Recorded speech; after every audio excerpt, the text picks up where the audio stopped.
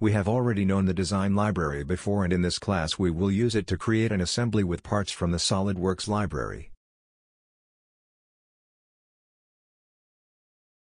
The design library is important for working with assemblies, because in addition to allowing the insertion of standardized components, we can also create our own library, thus facilitating the construction of assemblies. Come on, let's go. We start by opening a new mount file. We cancel the command begin assembly and we will use the design library. We expand the design library, the routing folder and the tubing folder. We click on flanges and we will add a flange to our assembly. We select the component and drag it to the graphic area.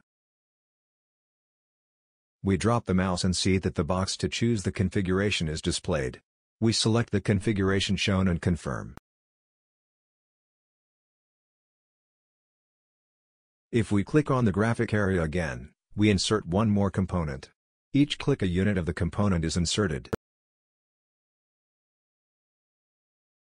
In our case, since we want only one flange, we cancel the insertion of copies.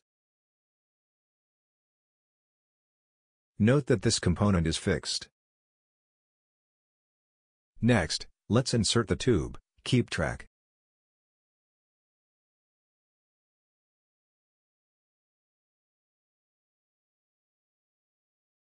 We also inserted a T, note.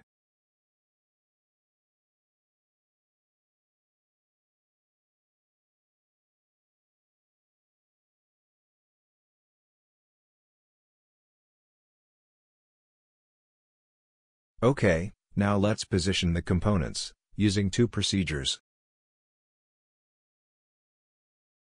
One is what we already know, mate command, and the second is the mate reference.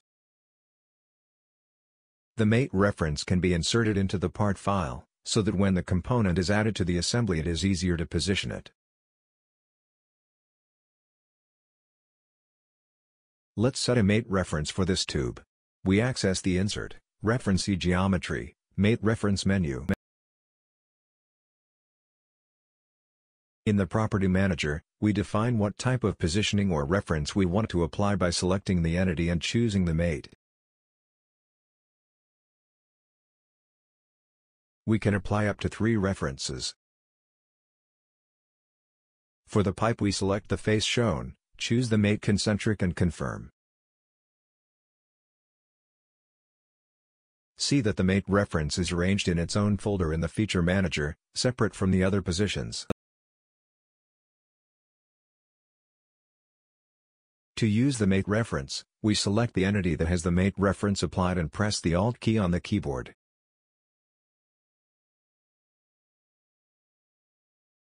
Note that when you drag the mouse while holding down the Alt key, a clip symbol appears. We drag it to the entity of the other component, in which we want to relate that face. Note that another symbol is shown, this time guiding what type of positioning is being applied. We have to release the mouse while the symbol is being shown. Proceeding this way, see that when you release the mouse, the floating bar of the command mate is displayed, where we can confirm the applied positioning.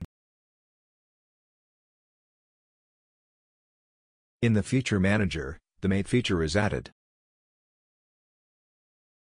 We will add the remaining positions, using the command mate, follow up.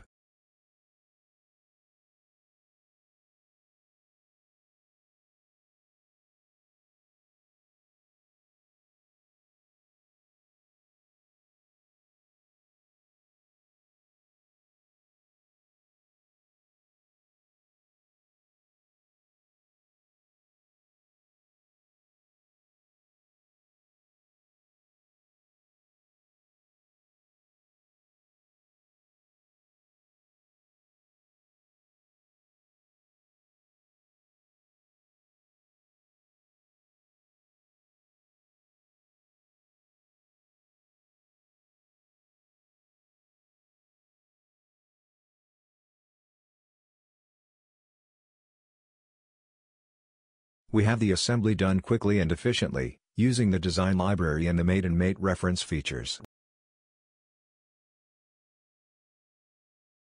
We have seen in this class how advantageous it is to use SolidWorks capabilities for assemblies and that we can have a high performance gain if we work this way.